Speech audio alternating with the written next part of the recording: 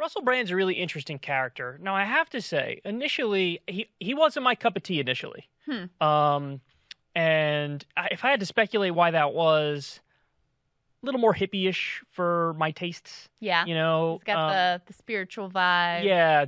And, you know, I was more like, I came from the, like, I'm an atheist, you know, school of thought, not like the... let's feel all the energy school of thought. I know that's wildly unfair to Russell. Russell, I love you, man. I'm just trying to explain to people why I was initially sort of not a Russell stan. But I like him now. And the reason I like him is because he's genuine in being like that. Like when he was younger, he was a wild man. He, you know, a drug addict, sex addict, had all sorts of problems. And now he sort of went on a genuinely spiritual journey, and he's come to a place where he seems more balanced and more centered. And he's doing a great podcast, great talk show. He's talked to a lot, and I think he's really good. This is the main point. I think he's really good at going back and forth with people who I might despise politically. Yeah. Even bordering on they're bad actors. You know what I mean? Like they're not even genuine. Yes. Not even somebody who genuinely disagrees with me. Not an honest actor Right. who genuinely has different political beliefs. But he is like, I'll fucking talk to anybody. I'll talk to any of them if I find them interesting enough. So he had on Candace Owens on his show, and they ended up getting into it, which is rare for him. Usually, like, he talked to Ben Shapiro. It was very cordial, even though they disagreed the whole time. This maybe not as much. Guys, go ahead and run that video, the first one. Look, I agree, but do you not think this individualistic culture is in itself destroying the principles at a spiritual, human level of community? Do you not think when people see this economic inequality, this disparity, I'm not talking about hating your little rich friend Lola Bell or whoever it was, you went round to see her nanny and were infuriated by it, but thought, oh, well, maybe one day I'll have my own nanny. Do you not think that economic inequality creates in a human being a sense of injustice, of unfairness? Because people, do you know what, Candace? 90% of people that are rich, do you know why they're rich? They was born rich. Okay, I can tell you something. I think that economic disparity creates that feeling, but a fundamental understanding in economics can help you. Do you know that conquer the most people that are rich are born rich? It's not like there's a tiny minority of people that are like you that come from a poor background and manage to overcome it. And this is what's a problem I've noticed with a lot of great people, is they sort of believe that their greatness is something that can be replicated, and I don't think it can. I see. So I believe in the individual. You don't. That's our fundamental differences. That the primary goal of the individual should be to serve the community. I do not believe that the primary goal of what an do you think the primary goal of the individual? I think that once an individual feels that they have served, so you're discounting the human spirit. I'm not discounting it. I'm saying that's all there is. Let me ask you. No, there's not. In a humanity, think of animals in the wild. You don't even have to go to humanity. We can just think about animals in the wild. What is our human instinct, okay? Are you going to make sure that everyone on this block is fed before you feed yourself? Do you go around and say, hey, have you had breakfast this morning? Listen, hey, have you had breakfast this morning? Hey, or are you going to make sure you're eating? And if you have an excess, of course you're going to do the human condition, and our incentives are going to be to want to help people. Are you mental? Excess. The richest 15 people on the planet have got as much accumulative wealth as the poorest 5 billion. But that's an excess. No. That's an excess. Okay. Excuse me. First and foremost, you're talking about literally 0.00001% of the world is what you're talking about. Okay, and what are they preaching? What do they want? Socialism, so that nobody else has the opportunity to become what they've become. They're the ones that are pushing socialism. Yes, that's not real socialism. Well, are you kidding? George Soros doesn't want socialist policies. Jeff Bezos, the richest man in the world, doesn't want socialist policies. They want to make sure that no one else has the opportunity to get to where they got. We need to discuss our language, me and you, because we do. Here's what my socialism looks like. Take Jeff Bezos' wealth from him, except for a reasonable stipend for him to live on. Something like, he can have 10 million a year or something. Tax Amazon to the ground. So the rich people pay for 85% of all of the taxes. You think they should pay for even more? Do you think that's fact? That's fact. Yes. Don't look at me with I'm telling you, fact. That's a fact. Face. The top 10% pay for 85% of all the taxes. When people say they're going to raise their taxes more, I'm just like, how much more? Should we just say just pay for all the taxes? A lot to say about that. Yeah, I'll let you add it because I know you wanted to respond to that last part first. Well, first of all, this trope that she's using about the rich people paying all the taxes, this has been trotted out by Republican after Republican for years and years and years, and it is wildly misleading. First of all, they only look at federal income taxes. They don't look at payroll taxes, which of course wage earners, much more so than wealthy individuals, are likely to pay. They don't look at sales taxes. They don't look at any of that. They also don't look at the fact that inequality is at such incredible heights that, of course, in any sort of just system, rich people should pay wildly more than working class people. They it just make completely almost ignores that. all the money. They make almost so- all the money. So if they're paying 85% of the taxes, maybe they're underpaying taxes. Exactly. But again, even within that framework, it's wildly misleading because you leave off the table all of the taxes that working class people are more likely to pay. So there's that. I also, one of the things I was thinking about as she was talking, and Russell says, most people who are rich it's because they were born rich. That's certainly true. The other way to become rich in America predominantly isn't by building a product or a service like Amazon that, for all its problems, lots of people find extraordinarily useful. No, most of the billionaires are financial engineers. They're not doing anything like good or productive or like hard work, struggle to the top, bootstrap type of thing. They're actively making society worse. And that's the other path to riches. Candace herself is a perfect example of the problem of the American meritocracy, because basically how has she been able to amass fame and wealth? It's by serving as a spokesperson to kind of make cooler and younger and hipper these old, terrible Reaganite ideas. So there's a lot going on there. Okay, yeah, there is. So let me first, I just want to give some numbers here so everybody understands that Russell's correct when he talks about, you can't talk about wealth without talking about generational wealth and without talking about inheritance. So the wealthiest 10% of families have inherited $367,000 adjusting only for inflation. So that's quite a big head start. Yep. The wealthiest 1%, around 41.4% of the wealthiest 1% say they have inherited some money. So, and you could see the same thing, by the way, when you look at race statistics, the average white family versus the average black family, and there's very little generational wealth that's been built in black families because of the history of segregation and official second-class citizenship. So it is absolutely the case that if you're wealthy, you're very likely to have inherited some amount of money that's substantial. So that's the first point. The second point, let me give you some more here, numbers. 78% of Americans live paycheck to paycheck. These are half of workers make $30,000 a year or less. Workers. So they're working for a living. She's trying to pretend like we live in a meritocracy.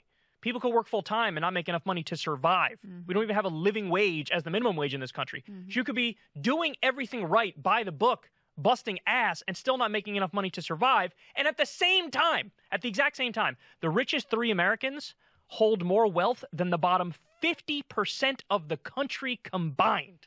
So that's like over 165 million people. 3 people have more than 165 million people.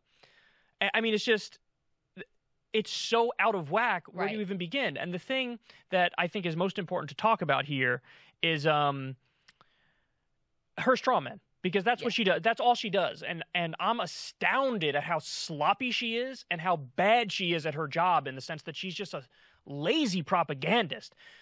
One of the arguments she uses against Russell is something I've heard a million times, and anybody who's been online and is a leftist has heard a million times if you end up talking to a libertarian or a conservative.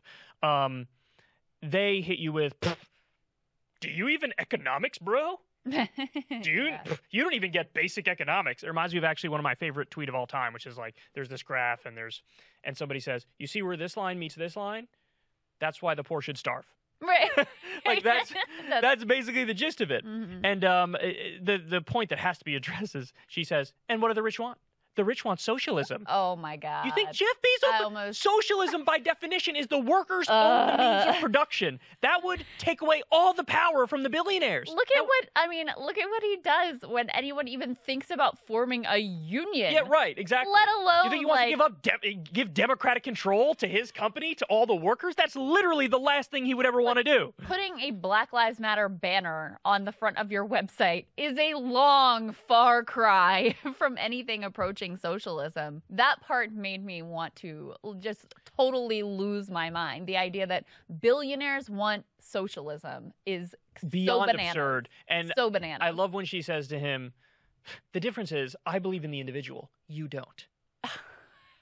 He didn't say that at all. No. One of the people who's like, you know, an idol of mine is Tiger Woods. Why? Because he individually was able to become the best golfer in the world, and, you know, he won the U.S. Open on a broken leg and all that stuff. I'm all about the individual, but that doesn't mean you can't set up an economy that's fair and just to everybody. Is some extent or some degree of inequality, wealth inequality and income inequality, is that going to exist within this economy? In any economy? Absolutely. The question is, how much is acceptable? How much is okay? How much makes sense? When CEOs, they used to make 20 times more than the average worker in the company. Now it's like 350 times the average worker. Well, and she also uses this argument that, you know, basically the billionaires have to keep all of their wealth or else they're not going to be motivated to work, which is like, so that's got to be the thing that's inducing people to go out there and create and go out there and do their best. I mean, it's wildly immoral in a society as wealthy as the U.S. or the UK that you have people going without their very basic needs met when, you know, we can meet them. We can meet those needs. We can easily meet those needs. And you know what? There's still going to be plenty of motivation to continue to work hard and make your way to the top of the fake meritocracy that rewards basically the greatest thefts and criminals and thieves and grifters of all time. Candace again. The hardest worker I ever met in my life was living at the poverty line. He worked 3 jobs. His name was Kevin. I met him in high school. He was an amazing guy. And I watched this guy bust his ass and barely be able to pay the bill. So don't tell me we live in a meritocracy. If anything, we live in an anti-meritocracy. It is not the harder you work, the further you go. You can be the hardest worker in the world and still live in poverty. That can actually happen. So let me show. There's one more clip here. I want to show that, and then I want to give everybody my overarching theme here. Okay. But some of my impulses, Candace, are I just want pleasure and fun, and I don't care about anything except myself. That's in me. That's in me, and it's strong. But I personally think I don't feel good when I live that way. There are consequences for me, and there are consequences for others. So I kind of want to live within systems that encourage collective and communal values. That instead theft. We're talking about theft. No, we're not talking about demanding theft. that people give up their stuff is theft. But it sounds pretty when you say encourage, incentives. No, when the government comes and demands that I give to someone else, that's theft. You keep translating what I'm saying. I'm helping you. No, you're not helping me. He's talking about theft. You're translating what I'm saying into rhetoric that you can argue with, creating straw men of my words as we go, so you can kick them over. Is theft. No, that's. I'm not saying that. I'm not espousing the values of big government. I'm not saying that there's any political party that currently exists that in any way represents my views. I'm just asking if in politics, both personally and collectively, there's room for a little more compassion and love. And whilst I agree with your that there is something easy to fetishize about individual achievements in your own case or wherever we see greatness, we can't take that example of the ability of the individual to overcome adversity to condemn people that haven't been able to. Like, where is there a role then for compassion and kindness? I'm not saying let's create a big government and take away. Not in politics. So my thing is that the conversation should be completely separate. Okay, that is hilarious. Like, you got to take all these political ideas and just don't involve them in politics. Right. They're inherently political. Of course you're supposed to. The billionaires are super generous because of course they will be. Just look at the evidence. It's like, what are you talking about? The other thing, she does this thing of like, you're talking about theft. Oh, you're talking about theft. Think of how radical a position it is to actually, what she's saying there is literally all taxation is theft. That's right. That's an Ayn Rand position. I mean, that is a super fringe radical denying ideology. The basic social contract. She's saying there is no such thing as a social contract at all. That means like we're basically not going to exist together in a society and do anything collectively together. Right. We're going to privately fund roads. If you can't afford the fire department, forget about it. Forget about getting health care if you can't afford it. I mean, no public goods whatsoever.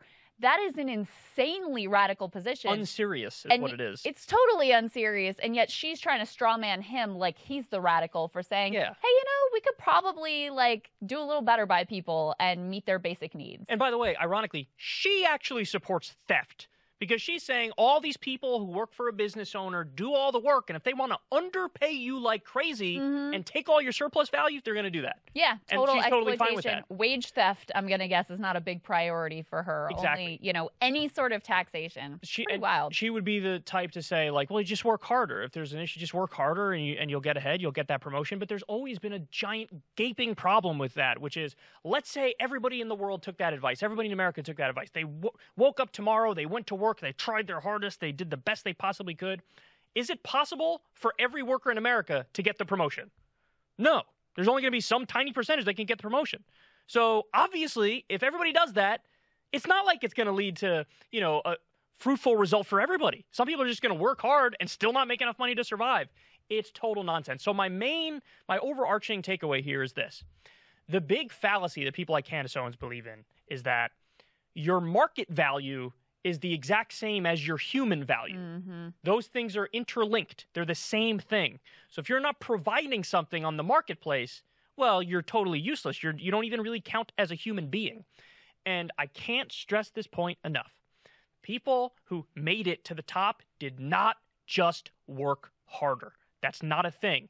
There's 2,153 billionaires in the world, and they have more wealth than the bottom 4.6 billion people who make up 60% of the population. Wow. Billionaires have more than 60% of the population. They didn't just work harder. They're not just better than you. They're not superhumans. They haven't figured shit out that you haven't figured out. The system is rigged. The system is broken. And idiots like that, she doesn't even believe in a basic social contract, which means she doesn't even believe in civilization. Right, right. That's exactly right. There's also an irony to, Candace and Turning Point, Charlie Kirk, all these people. They really rose because of Trump. I mean, they've really, come to their own because of Trump. And Trump in 2016, it was supposed to be like economic populist, and I'm looking out for I'm against outsourcing. Yeah, and I'm looking out for the forgotten man and woman who's lost their jobs overseas, and, I'm actually for raising the minimum wage. All of this bullshit, right? And it's pretty interesting. It's a perfect case in point of how Trumpism just collapsed down to like whoever was willing to be the most shamelessly supportive of him no matter what he did. Yeah.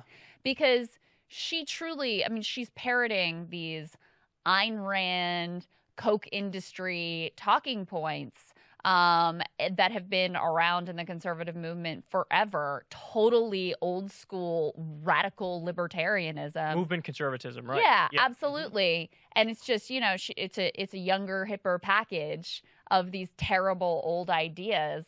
Nothing to do with anything different economically that Trump claimed to support in 2016. It's just amazing how quickly they revert right back to those corporate libertarian talking points. Right. And that's part of why she's so useful, is because she's willing to shamelessly propagandize these values, which are very, very good for the wealthy, very, very good for corporate America, and very, very bad to most people, including significant chunks of that Trump base. She loves defending Amazon. It's a mask-off moment. It's a mask-off moment is what it is. She's letting everybody know, I'm Rush Limbaugh, but I'm a young black woman. That's what it is.